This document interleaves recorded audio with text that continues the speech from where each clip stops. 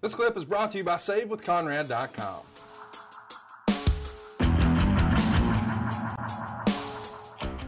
Let's talk about some other moves happening down there at the PC. Meltzer would write, WWE officially announced Matt Bloom as the new head trainer of the Performance Center. He's been working in that role since the departure of Bill DeMott, and it's generally believed he was no longer interim, but the official change and promotion took place this past week.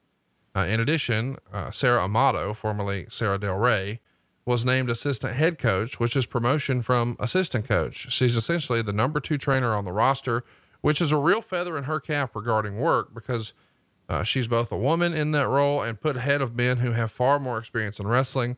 And also because she herself never had a big time US promotion experience. So let's talk about these two guys. These are the folks who are sort of the secret sauce of NXT that we've enjoyed the last 5 years. Matt Bloom, the former A-Train, the former Albert, and Sara Del Rey. Do you have any sort of relationship with those guys, and what can you tell us about them? Yeah, from a personal level, I love Baldo.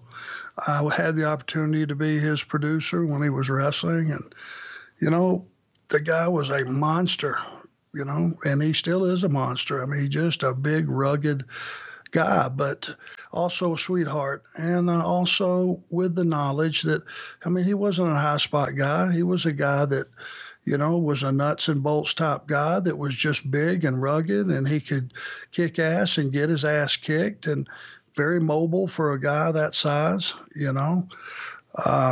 was another guy that they started and stopped with, what was the Japanese gimmick that he had for a minute?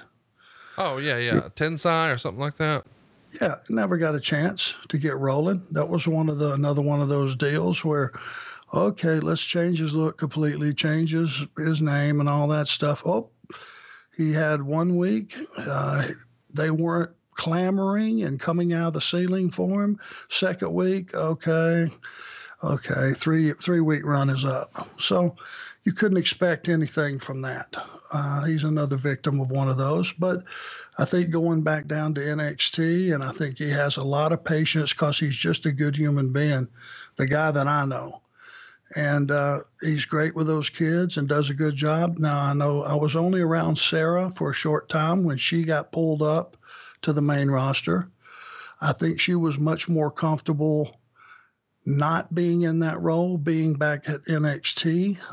It's a lot of pressure when you put those headsets on and you sit down up there and Vince is 2 seats away and you got to call a match with the truck and make sure that you stay ahead of everything and everything you say is clear and you talk in sound bites and you're way ahead of when things are supposed to happen and all that. There's a lot that goes on to being a producer other than just going out in the afternoon and suggesting things.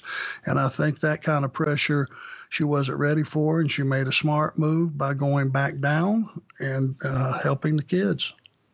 Hey, it's Conrad Thompson. Thanks for checking out the podcast here on YouTube. Be sure to hit the subscribe button and the notifications bell so you get a notice anytime we upload some new content.